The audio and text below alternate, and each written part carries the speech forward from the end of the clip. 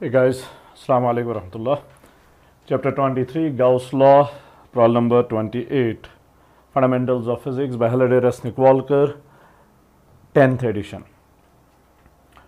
A charge, let me read out the question. A charge of uniform linear density 2 nanocoulomb per meter is distributed along a long, thin, non-conducting rod.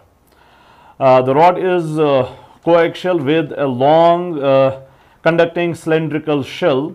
Okay, the rod is coaxial with a long conducting cylindrical shell. Inner radius 5 centimeter, outer radius 10 centimeter.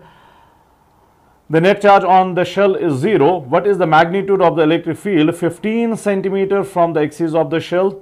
What is the surface charge density on the inner and outer surface of the shell? So we have a system like this. This is a long rod. This is a long rod positively charged with the linear charge density of lambda 2 nanocoulomb per meter. Then this rod is surrounded by a coaxial cylindrical shell with inner radius A, outer radius B. A is 5 centimeter and B is 10 centimeter. Now this shell, coaxial shell with this rod is neutral. It is not charged. Okay, it is not charged. There may be some induced charge on the inner and outer surfaces, but overall total charge of the shell is 0. Okay, total charge of the shell is 0. Now in part A we are asked to find out electric field at 15 centimeter from the rod, from the axis. So 15 centimeter is outside the shell because outer radius of the shell is just 10 centimeter. So somewhere here outside the shell we have to find out field, and then in part B and C we have to find out surface charge density on the inner surface of the shell and outer surface of the shell. Okay, inner and outer. Obviously that will be induced charge if at all there is any. Total charge, as we know, is 0. Since we have to find out surface charge density, so let me highlight a couple of results first. Number one, if we have a line charge, not a very good line, a line charge, field due to this line charge is lambda divided by 2 pi epsilon 0 r, or you can write that as twice lambda divided by 4 pi epsilon 0 r. R is distance from this line charge. Field, if it is positively charged, then it is radially outward. If it is negatively charged, then it is radially inward. Lambda is the line charge density, linear charge density, which is charge per unit length.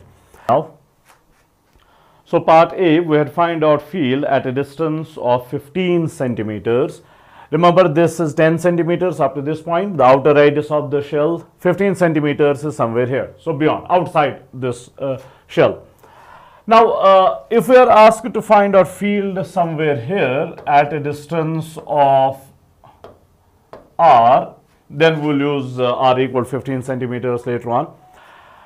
Now, this cylindrical shell does not have any net charge. Okay, if there is any induced charge on the surface is fine, but total charge is 0. If total charge of the cylindrical shell is 0, that would mean shell as a whole does not contribute anything to the electric field because it is not having any charge. Okay, it is not having any charge. Field due to the induced charge on inner surface and outer surfaces will obviously balance out so that total field becomes 0. Total charge becomes 0, total field becomes 0. So field at this point will be only because of this rod, charged rod. Okay, and we already know the result, lambda divided by 2 pi epsilon 0 r, or twice lambda divided by 4 pi epsilon 0 r. So we'll use that. So field at that point is equal to twice lambda divided by 4 pi epsilon 0 r. 1 by 4 pi epsilon 0, if you remember, is 9 into 10 to the power 9 in SI system, into twice lambda. Lambda is 2 nanocoulomb per meter, which is 2 into 10 to the power minus 9 coulomb per meter, divided by distance r is 15 centimeters. So 15 into 10 to the power minus 2 meters. So we are using everything in SI system. Okay, we are using everything in SI system. So what we get will also be in SI system. So you just have to work this out. I have already done that. So field comes out to be 240. Remember, we have used everything in SI system. So the field we'll get will be also in SI system, Newton per coulomb or volt per meter. So electric field at this point at a distance of 15 centimeters is 214 Newton per Coulomb. Now part B and part C asks us to find out induced charges on inner surface and the outer surface. Okay, inner surface and the outer surface. And remember that this shell, this cylindrical shell we are considering is conducting. Okay, this is conducting, meaning there are free electrons available. Now let's go and find out charge on the inner surface first. Okay, charge on the inner surface first.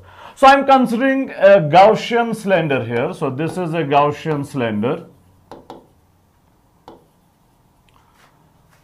Note that every part of the curved surface of the Gaussian surface is inside the meat of the metal. Okay, inside this is the inner surface, this is the outer surface. So this is the material of the metal. And field is this curved surface of this Gaussian cylinder we are considering is lying inside it. And inside the metal we already know field is always 0. Field is always 0. And if field is 0, then from Gauss' law,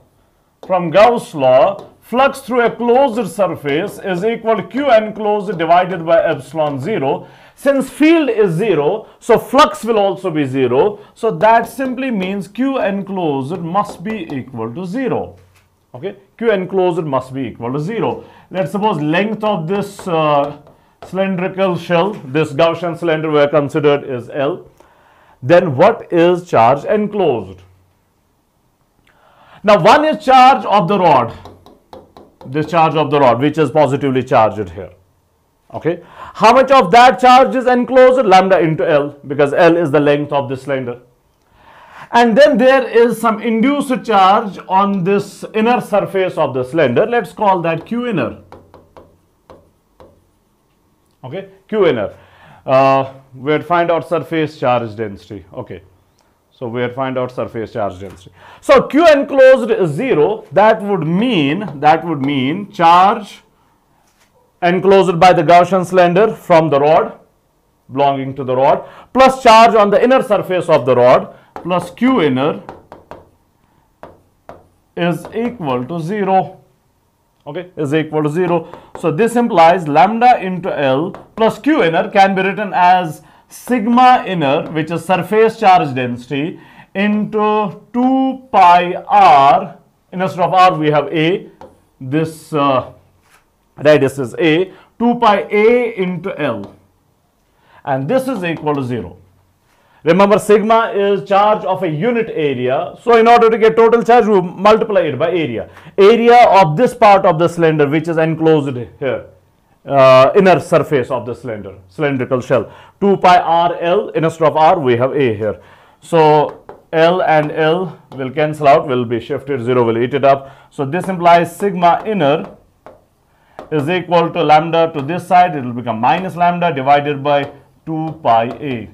Now we know the value of lambda, which is 2 into 10 to the power minus 9. We know the value of a, which is 5 centimeters. So we can use that here and find out sigma inner. So sigma inner is equal to, I have already worked that out. Sigma inner comes out to be minus 6.4 nanocoulomb per meter square. This is surface charge density, so per meter square. Sigma inner is minus 6.4 nanocoulomb per meter square. Since total charge of the cylindrical shell is 0, total charge of the cylinder is 0, so charge induced on the inner surface and charge induced on the outer surface must be equal and opposite. Okay, must be equal and opposite. That would mean Q outer must be equal to minus Q inner. Okay, must be equal to minus Q inner. But we are not asked to find out total charge. We are asked to find out surface charge density. So I'll write both of them in terms of sigma. So this implies sigma outer into 2 pi b. Remember, radius is b for the outer surface. Okay, radius for the outer surface is b. Radius for the outer surface is b. Into, if we are considering length L, so into L is equal to minus sigma inner sigma inner 2 pi. Now radius of the inner surface is a into L if we are considering length L. So 2 pi cancels out, L and L cancels out. So this implies sigma outer is equal to minus sigma inner into A. B will take downstairs divided by B. Now A already we know is 5 centimeters, B is 10 centimeters.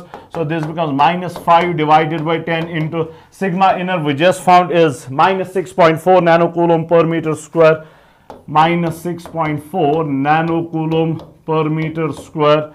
So this minus is plus. So this comes out to be 3.2. 5 by 10 is 1 by 2, 6.4 divided by 2, 3.2 nanocoulomb per meter square. So sigma outer is equal to 3.2 nanocoulomb per meter square. Remember that total charge of the cylindrical shell is 0.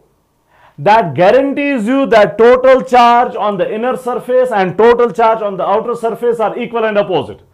That does not guarantee you that surface charge densities are equal and opposite. Total charges are equal and opposite. Okay, total charges are equal and opposite. Q outer is equal to minus Q inner. Not the sigma. Sigmas are not equal and opposite. This one is 3.2 nanocoulomb per meter square, but this one is minus 6 because they are having different radii. Okay, they are having different radii. So this is all we were asked to find out. Yes, this is all we have to find out. This will do for this session.